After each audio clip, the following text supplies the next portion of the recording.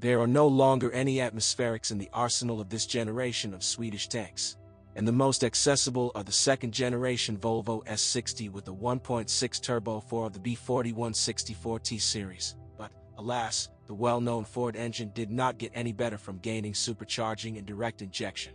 The return has increased, but the fuel equipment is much more capricious, and the tendency to overheat and sensitivity to it and the quality of the lubricant, with dissatisfaction with which the variable displacement oil pump is one of the first to suffer, is much greater. And as a result, scuffing of cylinders and liners, and even destruction of pistons.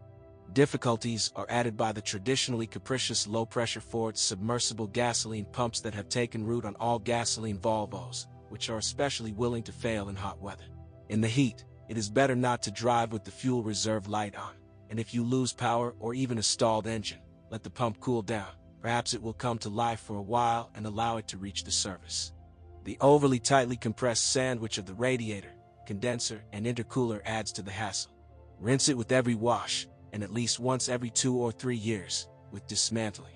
And keep an eye on the fan module, from €60 for a non-original one to €400 for a branded one, depending on the design, the motor in which can wedge in 5 to 7 years. Slightly better are the Ford 2-liter Turbo 4s, assigned to the B4204T series by Volvo, 8% of cars. Although the pistons there crack less often. But these engines are even more picky about the quality of fuel, more often expressing dissatisfaction with the check engine signal. Surprisingly, the most successful of the Varangians is the youngest, 1.5-liter turbo engine B4154T, under the pseudonym EcoBoost, known today on most European Fords. Received in 2014 from version 1.6 originally made for China, by reducing the piston stroke from 81.4 to 76.4 millimeters. This unit was registered on Volvo only in 2015 and did not gain much popularity, only 1% of cars. With a tendency to clog nozzles and the formation of carbon deposits on the valves, this engine is similar to its counterparts. However, it is less susceptible to misfortune with the destruction of pistons. But original Volvo units are better.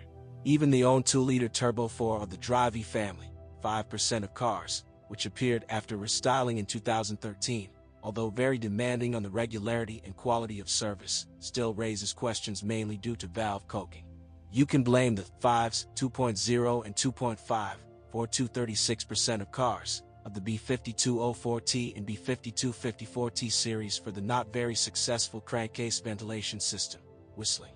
Officially, the module, €200, is changing as an assembly, but the craftsmen have mastered the repair. After 5 or 6 years, due to the fault of the control valve, €100 complete with pipelines, the vacuum pump, €350, may start making extraneous sounds. And the turbine, €1,000, will reach its solid 300 to 350,000 kilometers only if the neutralizer located nearby is in good health. The belt and the drive of mounted units can fly off and fall under the arm of the timing belt drive, which after 100 to 120,000 kilometers due to the fault of the oil seals of the phase shifter couplings, €250 each, can get oil. Do not ignore the stains on the casing. Diesel 5s are rare, 2% of cars, but the resource of the D5244T unit, which debuted in 2001 on the S80 sedan, is under 500,000 kilometers. However, the belt must be monitored. A break can damage the seats of the valve lifters in the cylinder head, €3,400. And every 40 to 50,000 kilometers, take an interest in the cleanliness of the swirl flap unit and the crankcase ventilation system, as well as the exhaust gas recirculation (EGR) system. After 100,000 kilometers, the valve may jam due to deposits. Another burden of the popular Ford 1.6 engines is the Getrag DCT450 robot, or MPS6, according to Volvo. The fate of the unit with wet clutches is not as sad as that of the dry counterpart 6 DCT250. But its Achilles heel is that the clutches are bathed in a common oil bath with a gear part and a valve body. That is, the fate of the unit completely depends on the purity of the oil. Clutchwear products harm both the control hydraulics with solenoids and the mechanics, shift forks, first and second gear synchronizers, and in advanced cases, gears with differential, with the oil pump at the same time. So the unit often falls into disrepair already by 150,000 kilometers instead of the theoretical 200 to 250,000 kilometers with a careful attitude. And the elixir of youth, of course, fresh oil at least 45 to 50,000 kilometers, and a filter change at every MOT. Swedish motors and boxes were more fortunate. Familiar from Mazda, Ford, Opel, Fiat, Saab cars. Peugeot and Renault 6-speed classic automatic Eisenwarner TF80 SD model of 2003 breaks down infrequently and is most afraid of overheating, which is manifested by kicks during operation. This is another good reason to keep your radiators clean, as well as for the integrity of the aluminum heat exchanger. The old Volvo ailment, the mixing of a cocktail of antifreeze and gear oil, has not been completely eradicated on the 60s of the second generation. The oil must be changed at least every 50 to 60,000 kilometers, otherwise not only the solenoids, but also the channels of the valve body may suffer. However, shocks in the early stages, as a rule, can be cured with unscheduled maintenance and adaptation of the box ECU. The 8-speed Eisenwarner TG81SC, added after the restyling of 2013 along with the new 2-liter Swedish Force, which makes the S60 related to the current 6-cylinder Toyota Camry, seems to be quite successful, and the recommendations addressed to her are the same. Approximately 6% of cars are all-wheel drive. But in the driveline, in addition, you will have to monitor the condition of the intermediate supports. And the 4th generation Haldex clutch, €3,000, after 80 to 120,000 kilometers can upset with blows or delays when connected, slipping, or even failure at all due to the wear of the oil pump clutches clogged with products. When restyling in 2013, it was replaced by a new, 5th generation Haldex coupling, €2,500. Simplified, she lost a full-fledged oil filter. Its role, usually no longer than 40 to 60,000 kilometers, is played by the mesh left alone. It is not surprising that the warranty replacements have become larger than before. The clutch began to require cleaning and replacement twice as often, every 20 to 30,000 kilometers. One thing is good, the pump, €200, as a separate unit. The suspension resemblance of the S60 to the Mondeo is obvious. On the one hand, this means the same weaknesses. For example, the support bearings of the front struts, which are not too reliably protected from dirt and therefore sometimes give up after 50 to 60,000 kilometers. Or front wheel bearings, which are often scrapped after only 60 to 80,000 kilometers, especially on pre-styling versions older than 2013. On the other hand, interbreeding is a good way to save on spare parts.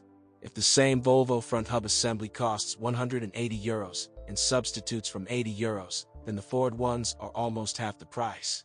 And the rest of the suspension is just as good.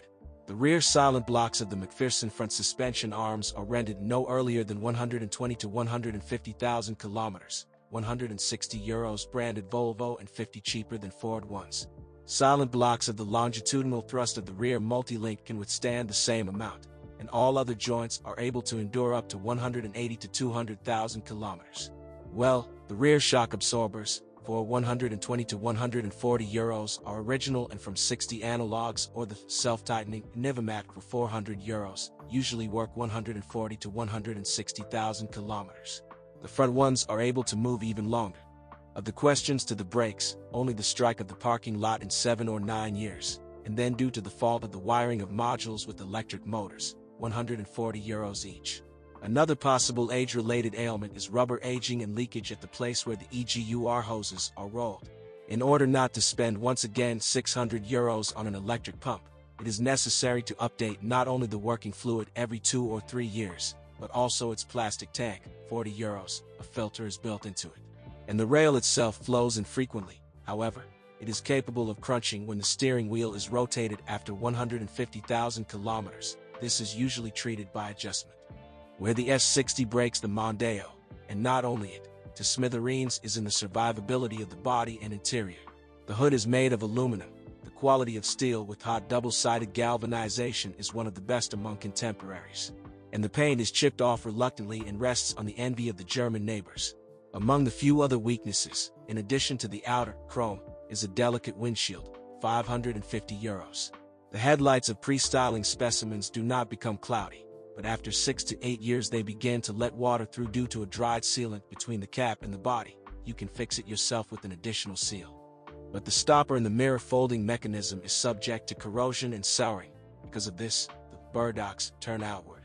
Due to damp wiring, the rear view camera and the keyless entry system may stop working normally. In specimens older than 7 or 8 years, the electric lock may fail. And after a respectable 200,000 kilometers, a wiper strike is possible due to the fault of the motor module with position sensors. There are no serious reasons to dissuade from buying a Volvo S60 with Swedish units. Just keep in mind that such cars are on average at least 100,000 rubles more expensive than not only Mondeo, but also their own relatives with Ford engines and robots. Even a pre-styling copy of the first years of production will require at least 600,000 rubles.